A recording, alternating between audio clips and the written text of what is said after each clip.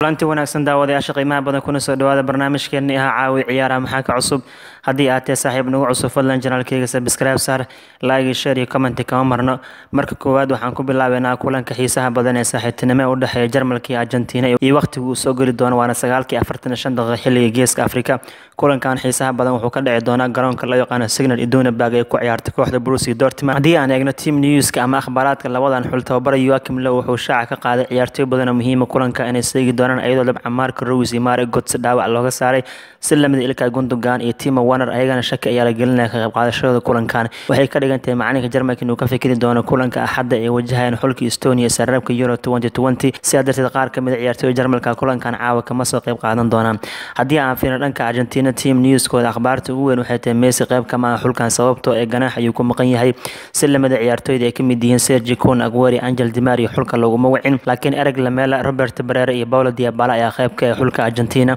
haddii aan fiirno ciyaartan ciyaartoyda loo daawan doono qonayaan dabcan Sergio Gnabry iyo Lautaro Martinez kuwaas oo bandhig fiican ku jiraan si gaar ah ninka lagu magacaabo Sergio Gnabry 24 jira toddobaadkii hore wuxuu sameeyay dabcan inuu dhaliyay 4 gool kulankii UEFA Champions League ee Bayern Munich Spurs ka hor imaadeen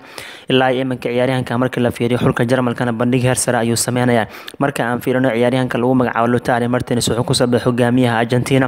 toddobaadkii hore waxa ogeen garoonka Camp Nou inuu kaga dhaliyay kooxda Barcelona goolkii ugu dhaqsiyaha badnaa kooxdan laga dhaliyay tan iyo September 2011 waana 22 jir Inter Milan oo ciyaar labadan ciyaaryahan noqon doona labada xidig ee kulankan loo daawan doono dood weyn ayaa jiri doonta kulankan caawa ee ku aadan goosha lagu soo bilaabi doona Ter Stegen iyo Manuel Neuer laakiin Joachim Löw wuxuu sheegay in kulankan Ter Stegen lagu soo bilaabi doono maadaama ciyaar saaxiibtinimo ay tahay laakiin ciyaaraha rasmiga officialka waxa iska leh Manuel Neuer haddii aan fiirino 6 kulan ee ugu dambeeyay xulalkan iska hor imaadeen Jarmalka iyo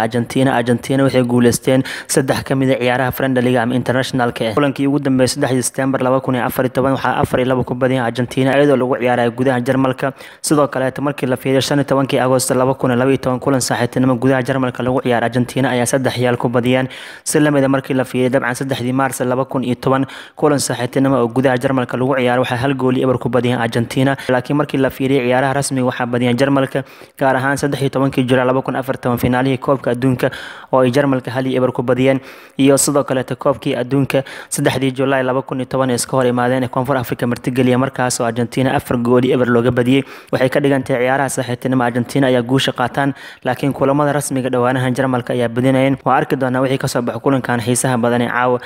9:45 fiidnimo xilliga geeska Afrika iska hor imaan doona Jarmalka iyo Argentina baraha cusub ee kooxda AC Milan hoggaankeeda la wareegay Stefano Pioli ayaa wacd ku maray inuu kasban doono kalsoonida taageerayaasha macallin Pioli oo heshiis 2 sano la gaaray kooxda Milan sidoo kale la wareegay jagadii laga raacday Marco Giamboli ayaa ka dhawaajiyay inuu dareemi karo culayska heesta kooxda AC Milan iyo in taageerayaasha aqbal laahiin laakiin 53 jirkan wuxuu sheegay inuu ku faraxsan yahay shaqada Milan oo qabtay sidoo kalena uu diyaar u yahay kooxdan iyo xaaladda adag ee ku jirta inuu ka saaro Milan waxay ku jiraan kaalin 13 Serie Talyaaniga 3 dhibcood ee u jiraan booska hoose ee lagu laabtay 3 naadi ugu hooseeyo Milan tan iyo markii laga soo bilaabo 2011 Serie Talyaaniga ku guuleysteen kooxdan 9 macallin oo kala duwan ay raacdayeen ilaa iminkana ma aysan saldhiganin waxaan rajaynaynaa ninka lagu magacaabo Stefano Pioli kooxdan culayska inuu ka qaado inkastoo taageerayaasha Milan aysan ku qancin go'aankan haddana madaxda Milan waxay ka dhawaajiyeen inay garab taagan yihiin Pioli sidoo kalena uu yahay shakhsigii kooxdan badbaadin lahaa hogaamiye Lionel Messi ayaa ka dhawaajiyay ama banaanka soo dhigay muddo 6 sano ka hor inuu ku dhawaaday isaga tagista kooxda kubadda cagta Barcelona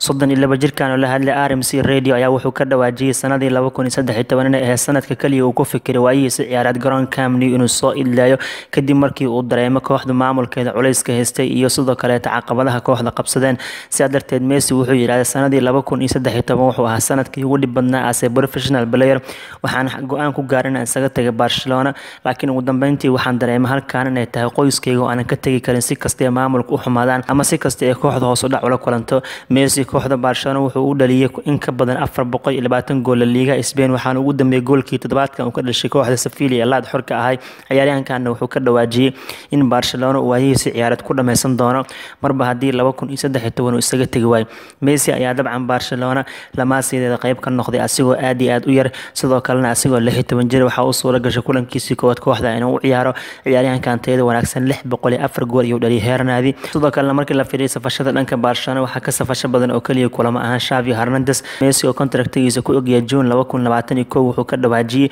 in marnaba Barcelona uu ka tagi doono sidoo kale tan haatan maamulka wadahadal kula jira sidii uu qandaraas dheer u saxiixi lahay garoonka Camp Nou uu yahay madasha ciyaarihiisa ku soo idleen lahay sheekooyinka xiisaha badan waxaa ka mid ah ciyaartooy caan ah oo qaaradda Yurub aad looga tixgeliyay ayaa waxaa laga sameeyay koox ama hal naadi ay laga sameeyay 11kan xidigna waxaa lagu tilmaamay kuwa xagaaga dambe bilaashka lagu heli karo ugu tayada wanaagsan kama dhigna 11kan xidig oo kaliya xagaaga dambe bilaash in lagu heli karo laakiin waa kuwa selector lagu sameeyay ama la soo xulay waxaan lagu saleeyay tayada ay leeyihiin haddaba ciyaartooyda xagaaga dambe bilaashka lagu heli karo waxaa ka mid ah haddii aan fiirino kooxda laga sameeyay goolhaye waxaa looga dhigay JJ Buffon oo contract 12 bilood oo kaliya kula jira kooxda Juventus daafacyadu waxay kala yihiin Toby Alderweireld iyo Jan Vertonghen labadan ciyaaryahan waxay u ciyaaraan kooxda Spurs contractigooda xilli ciyaareedkan ayuu ku egyahay labada ciyaaryahan garbaha ka ciyaaran garabka midig garabka bidixna waa Levan Kurzawi iyo Thomas Muller labadan ciyaaryahan Paris Saint-Germain ay u ciyaaraan contractigoodana gabagaba ayuu ku dhow yahay khadka dhexe waxaa loo soo qaatay Bielsa Matuidi iyo Christian Eriksen Juventus waxay u kala ciyaaraan Spurs contractigoodana wuxuu ku egyahay markuu xilli ciyaareedkan soo idlaado waxaa laga sii hormarsiiyay Jose Maria Caligon oo kooxda Napoli contractigu kula jira gabagaba ku dhow yahay David Silva oo heshiiskiisa Man City xilli ciyaareedkan ku eg iyo sidoo kale Juan Cuadrado oo contractigu kula jira kooxda Juventus asagana xilli ciyaareedkan soo idlaan doono weeraryahankan waxaa laga dhigay Edison Cavani oo asagana heshiiskiisa gabagaba ku dhow yahay markuu xilli ciyaareedkan soo idlaado ayuu kooxda kubadda cagta ee Paris Saint-Germain dabcan macsalaameyn doona kuwaas waa kooxda koowaad ama kooxda loo yaqaan Team A markaan aan fiirino Team B kooxda loo bixiyay ama kooxda labaad ee ayagana bilaashka lagu heli karo oo 11 ciyaaryahan laga sameeyay goolhaye waa ninka lagu magacaabo Walter Benitez oo kooxda Nice u qabtay contractigiisa xilli ciyaareedkan ku egyahay Thiago Silva waxaa la iska garab ciyaarsiiyay ciyaaryahan Savage Thiago Silva Paris Saint-Germain ayuu contract kula jira gabagaba ku dhow Savage-na Atletico Madrid ayuu kula jira labada garbood waa Sylvester oo u ciyaara kooxda kubadda cagta Torino iyo ninka lagu magacaabo Alexander Kolarov oo Roma contractigiisa gabagaba ku dhow yahay qadka dhexe waa Nemanja Matic oo Manchester United heshiiskiisa ka dhamaan rabo iyo Luka Modric oo sidoo kale contractigiisa Real Madrid asagana dhamaan rabo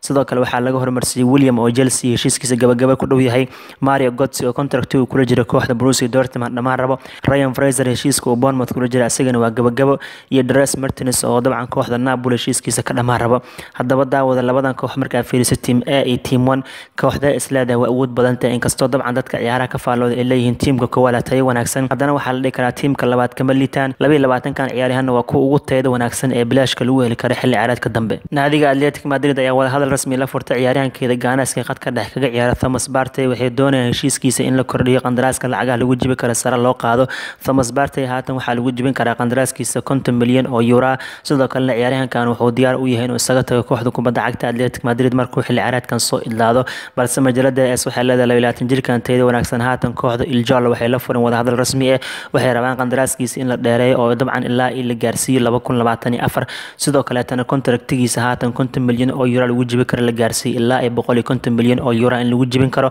Atletico Madrid ma rabaan wiilkan tayada wanaagsan gacantooda inuu ka baxsado shabakada The Mirror ayaa ogaatay ciyaaryahan Paul Pogba inuu iska diiday heshiis cusub ee u soo bandhigtay kooxda Manchester United Pogba wuxuu doonayaa sanadkii in la siiyo 30 milyan oo euro halka Manchester United ay u ogol yihiin sanadkii 20 milyan oo euro inuu qaato ciyaaryahankan Faransiiska wuxuu gacan saaray contractigiisa inuu dheereeyo Pogba wuxuu rabaa dabcan inuu ku shaqeeyo toddobaad kasta lacag gaaraya 500,000 oo euro halka Manchester United ay u ogol yihiin 350,000 oo euro warar dheeraad waxay sheegayaan in kooxda Manchester United ay macquul tahay bisha Janaayo suuqa inay soo dhigaan kadib markii Pogba ku gacan saaray contract inuu saxiixo heshiiskiisana 2021 ayuu ku egyahay wararka waxay intaas ku darayaan in kooxda Manchester United bisha Janaayo ay dalban doonto 165 milyan oo euro ama 150 milyan oo pound Pogba in laga siiyo naadiga kaliya ilaa haatan isha ku haysan waa kooxda Real Madrid waxaa la xasuustaa xagaagii 2016 kooxda Manchester United Pogba inay dib ugu soo ceshteen markii ay 95 milyan oo euro ka siiyeen kooxda Bianconeri xilligaasna wuxuu noqday laacibka dunida ugu qaalisan markaana Pogba wuxuu u baxbaxsanayaa sidii uu Real Madrid ugu biiri lahaa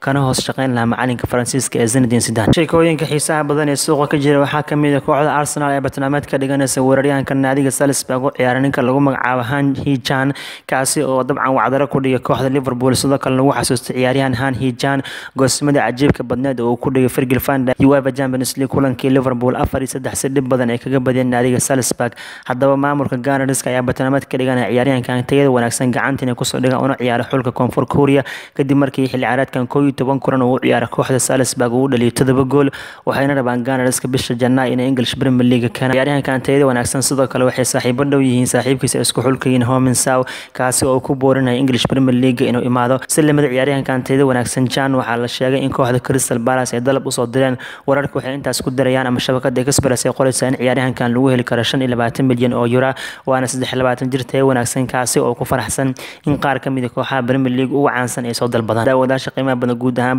barnaamijkeena caawi ciyaaraha maxaa ka cusub intaas ayaan kusoo idleenaynaa haddii aad tahay saaxiib nagu cusub fadlan channelkayga subscribe saar like share iyo comment ka marno. Assalaamu calaykum waraxmatullahi